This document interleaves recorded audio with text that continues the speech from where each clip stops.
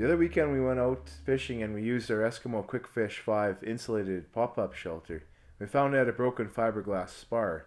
Not really sure how it broke, but we had to replace it nonetheless. So as you can see, here's the culprit. We got one rod split right in half. So it's still functioning, but it's not going to take long before it breaks right apart. A quick search of the Eskimo site brought me to Ardisam.com, a company that among other brands supplies Eskimo replacement parts. Using the Ardisam parts catalog, I was able to find a product number for the spar that we needed amongst all the other products and replacement parts that are available for the different Quick Fish and Eskimo brands. However, it didn't appear that Ardisam shipped to Canada. So after some searching, I found a link to the support section of the page under Contact Us, and then by following the frequently asked questions.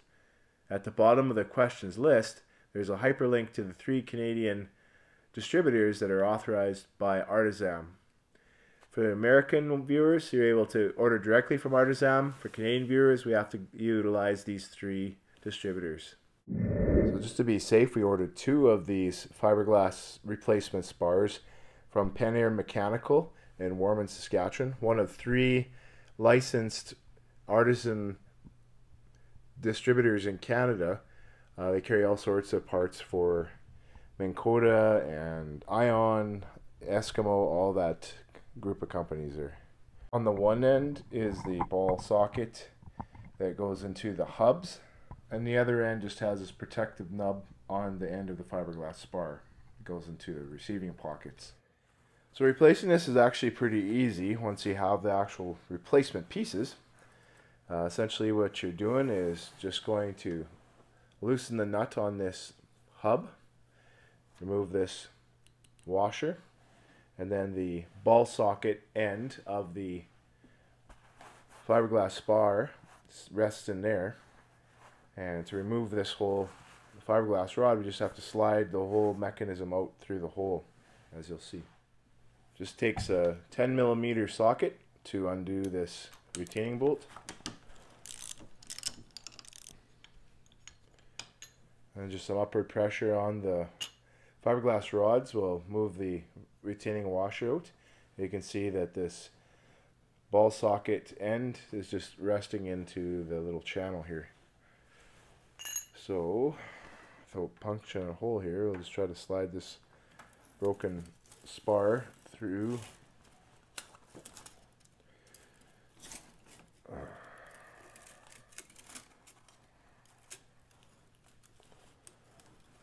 Figured this was going to happen.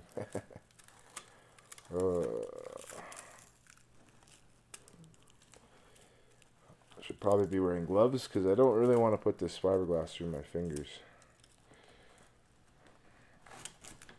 But where's the fun in that?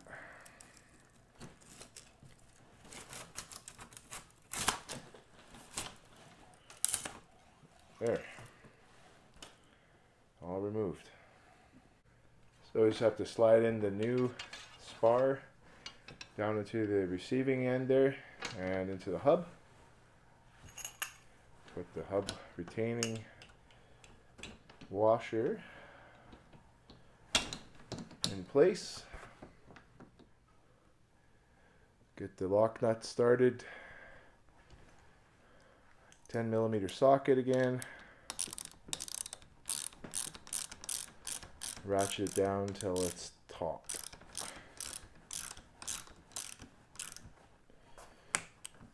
And there we go. We're ready to go fishing again.